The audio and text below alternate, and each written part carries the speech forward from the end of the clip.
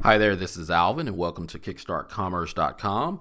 In today's tutorial, I want to share with you something that I learned just recently in regards of capturing a screenshot of the browser, and specifically a Chrome browser. And so obviously if you're using Mac, you can use Control Command 3 or Control Command 4. If you're using Windows, you can use Alt and then press the print screen key. Say that fast 5 times.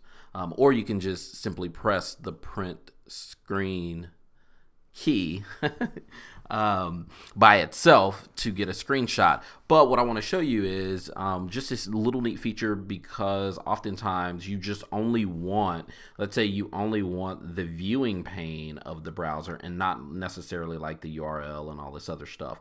So we're going to jump right into this tutorial. So in Chrome, if you select here from the basically the Chrome settings, or it's almost like a hamburger menu type with the 3 ellipses that are vertical, and go to More Tools,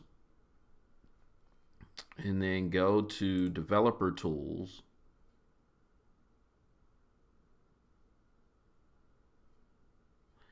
and then in Developer Tools, let's see here, what you want to do is once you get there, there'll be another set of ellipses here that is acting like a hamburger menu, and then you press that and then click Run Command and type in screenshot, and what'll happen is you'll have this little function here that says capture full size screenshot.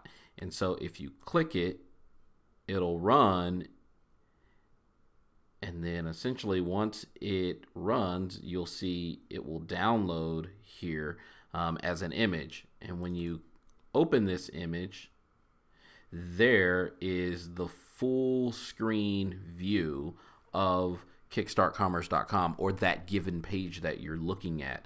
And so it's a neat little feature that if let's say you're putting together a wireframe or something and you want to be able to show how long a page is or what given content is on a page, then you can basically use this little feature. And so for instance, I'll go ahead and click prospecting tools to seal your next domain deal, just to show you what a given page again would look like. So once it loads,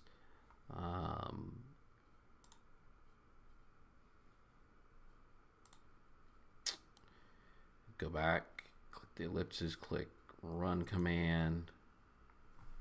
We're going to look for screenshot, full capture screenshot, and what's interesting is you can do a full size screenshot, or you can do simply capture screenshot, which it will only capture what is in the viewing pane itself. So I'm just going to do a full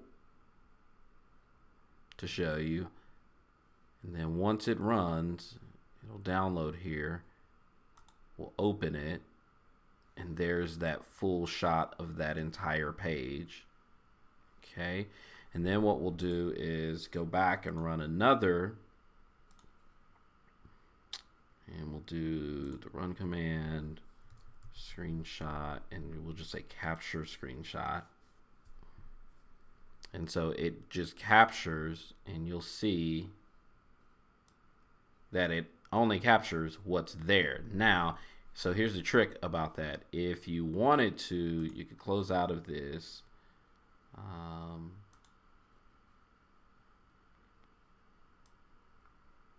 And you could basically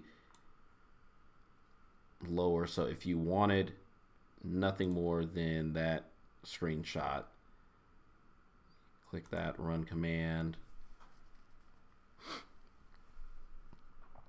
and then we'll need to do screenshot, and what we'll say is, actually we will say capture screenshot. And the problem here is that you can't necessarily see it, and that's the only downside. one of the downsides here to using this is that obviously you want to be able to actually see. And so if you click capture screenshot, then it'll click that capture screenshot and you get a bit more of the screenshot there. But again, you'll definitely want to make sure that whatever you want to screenshot is above that fold, and pretty much from here.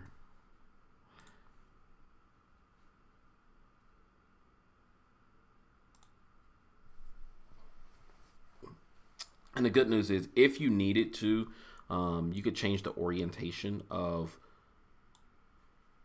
pretty much of the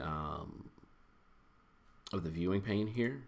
And so if you wanted to, you know, you could dock this here on the right side and then show everything, but it'll show a mobile view of that page. Or you could even come outside of that, and now you pretty much have everything that's there. And so if you wanted to, then the you could run this same command, and let's see what this gives us. And so that gives you the entire screenshot there. And so like I said, it's up to you with what you're comfortable with, whether you want to essentially, you know, keep the viewing pane here docked outside, or whether you want to keep it docked to the left, docked to the right, or docked to the bottom. It is your call, but I would say, you know, you definitely, I probably unseparate or undock the console and then just go ahead and run through that screen capture. Again, like I said, if you're using a Mac, you can use Control Command #3 key or the Control Command #4 key. But essentially, if you only wanted to get that viewing pane, then that's what I would use the developer tools, run the command, and then do either the full screenshot, which gets you the entire page, or just run the capture screenshot, which gets you what is in your viewing panel at that very moment. So let me know if you have any questions, any thoughts, additional comments, details of your own experience of trying to capture screenshots.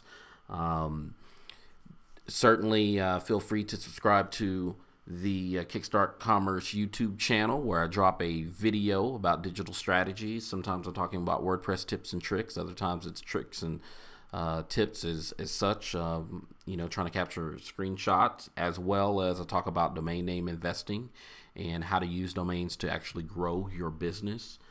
Indeed, please also feel free to visit kickstartcommerce.com and sign up for the Daily Scoop, where I share with you digital strategies that will help you grow your business. So thanks, and that's all for now. We'll see you in the next tutorial.